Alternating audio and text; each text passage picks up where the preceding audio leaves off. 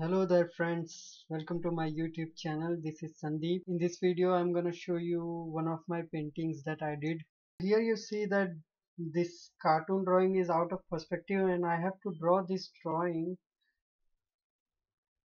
on these both walls, half here and half here. So as it was out of perspective, plus drawing in two walls is very tricky thing.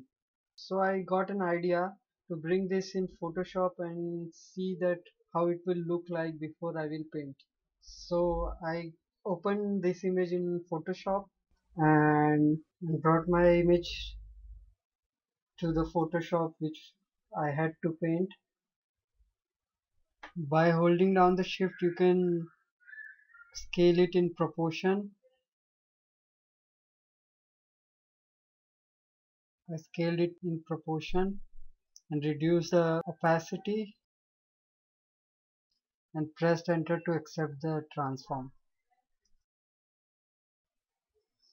You can see that this layer is smart object, so I have to rasterize it by right clicking on the layer, and I took the rectangular marquee tool to divide it into two parts, and I thought that this could be the center part of this image and this center building you can see, and by clicking Ctrl Shift and J I divided it into two parts.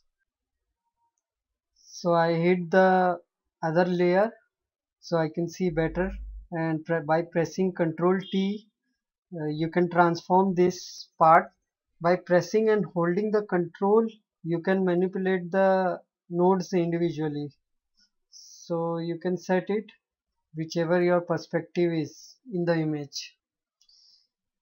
So you can see that I am adjusting the perspective correctly as closely as possible according to lines in my image.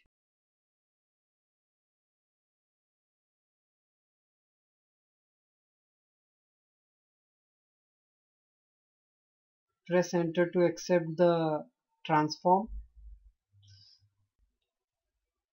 and I hit the layer similarly as before so I can see better and adjust my image clearly.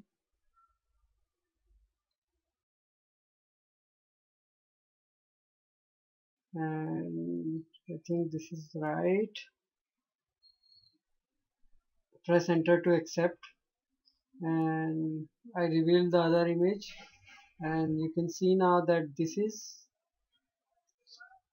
how it will going to look, and this is how I got the idea how it will look like before I will paint, and believe me this was very helpful. So let me save the image and see how it looks. So this is the picture, and this is how I got idea that how my line drawing will be on this wall. And here you can see that this line drawing in perspective, and it took 2-3 hours to make all the line drawings. So let's play the slideshow, and there is a video also.